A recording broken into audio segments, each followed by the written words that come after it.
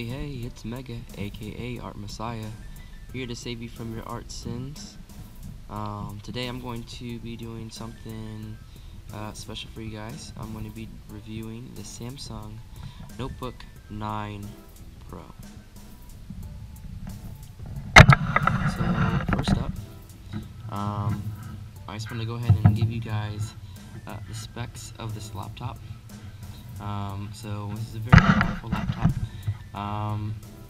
It's got the 8th gen i7 Intel processor in it with a dedicated graphics card. It's got the Radeon I believe 540 in this model, and the model that I'm currently working off of is a 16 gigabyte version. So all of these things put together allow for very smooth and fast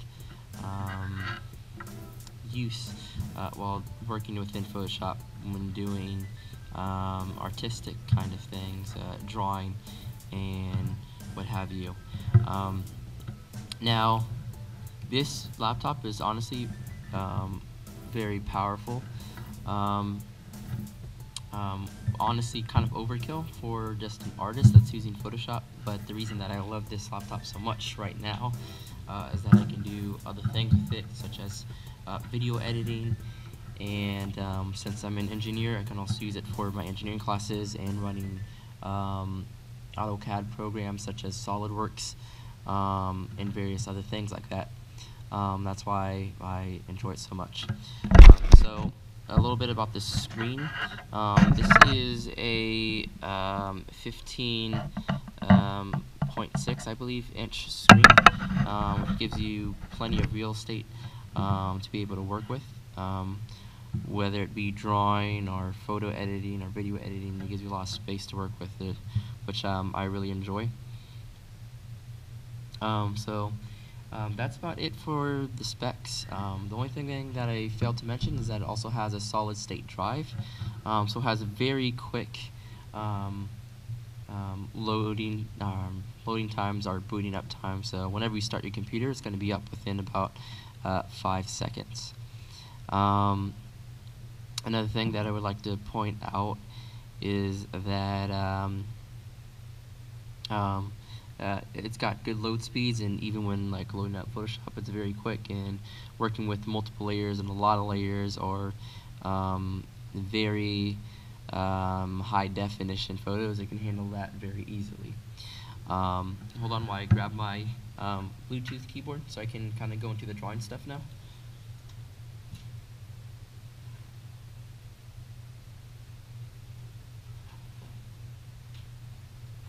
So while in it's impossible to use the keyboard. That's kind of the downsides for a lot of two-in-one laptops, is that you lose that functionality. So for artists, that can be a very big downside.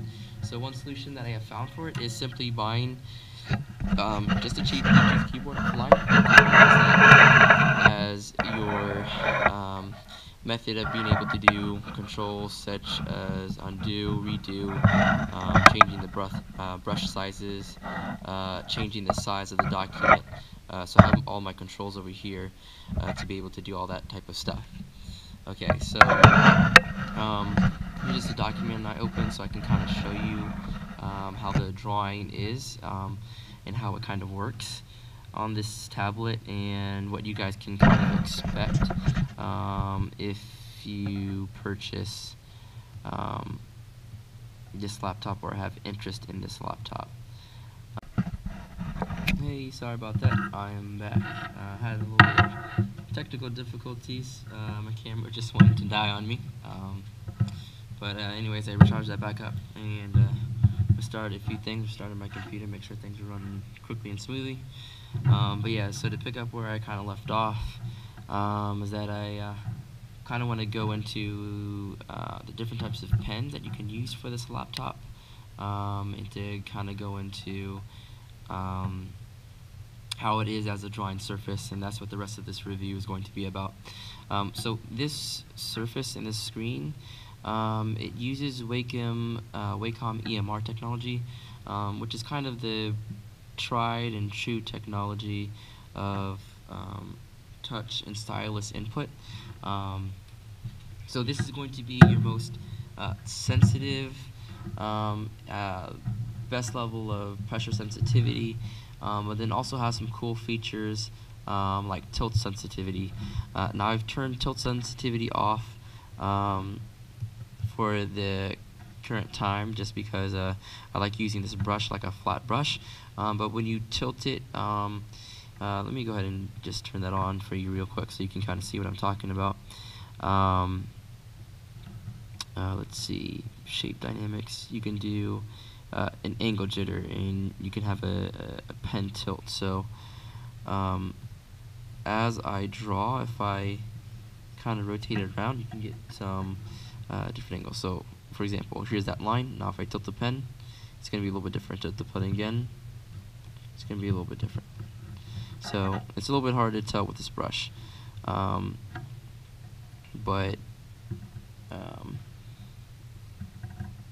if you have this angle jitter set to pen tilt, then yeah, you can go ahead and use it with the pen tilt.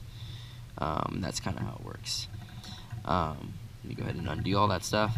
So yeah, so that's some really cool thing about this screen, is that you do have that option for pen tilt.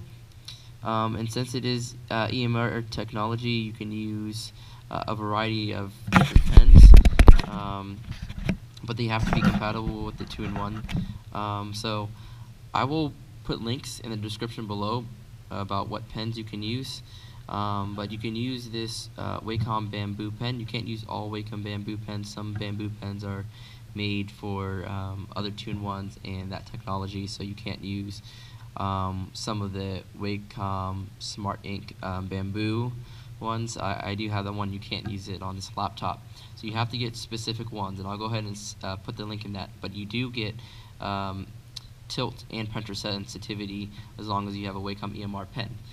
For example, I bought this pen offline. This was only $5, and it still has the same kind of sensitivity. As you draw, you can have thick lines, you can have thin lines, darkness, all that kind of stuff. So you can pick up a whole different slot of pens that kind of work for you and that you kind of feel comfortable with. This one has a really fine tip. This is made by Samsung and it's made for the Tab, but it works well with this laptop, and they also have a built-in stylus into the laptop, which is great. So if you, I don't know, take notes or like to draw on the go, you don't want to have a lot of stuff with you, just grab your laptop bag, and you're good. You don't have to carry anything else around. So yeah, I just wanted to kind of explain those pen options to you guys. And I'll go ahead and kind of sketch in here real quick so you can see how it kind of looks and how it kind of feels, and I'll do it with a few of the different pens that I currently do own.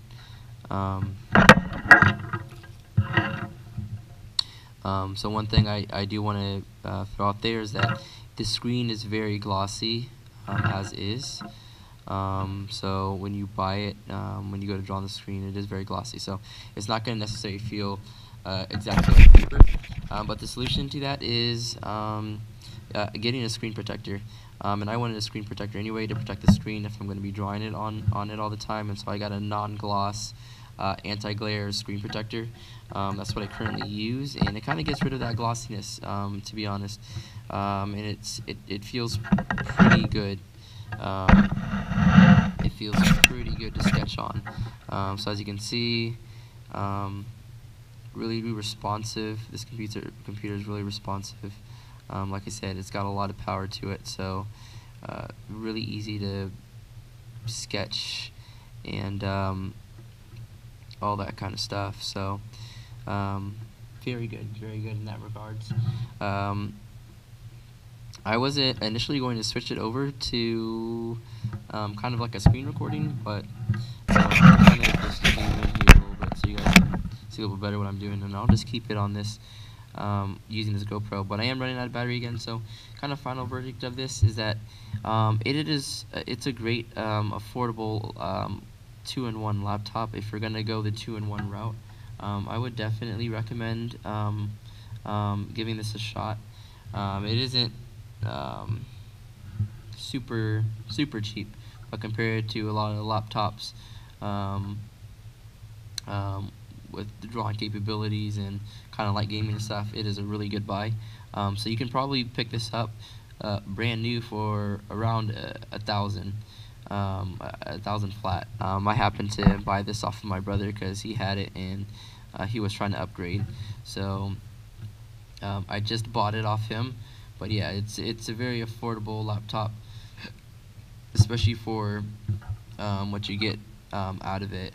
I think it's a really great deal. The drawing feels really good, and once you go ahead and get some pens for it, the pen that comes with it is really small, so I just could not draw with it, and so I pretty quickly kind of upgraded and kind of test some of the other pens out. And once I got my hand on these other pens, I was kind of really satisfied with my experience with it.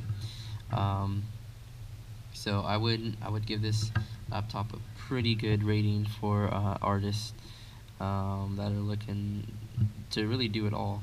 I can do my engineering work. It's a 2-in-1. I can take my notes from class. Really powerful. I can do some light gaming on it. And overall, just it works really well and is really good for the price. So yeah, that's my final thoughts on it. If you guys have any questions about the laptop or what pens you might be able to use for it, or just anything pops up, let me know in the comments down below. If there's anything I missed, also let me know in the comments down below. I will be posting an actual art video sooner rather than later. Thank you guys for sticking around, and I'm going to go ahead and wrap this one up. But thanks for checking out this video, and I'll be back with another one. So stay tuned. Peace, y'all.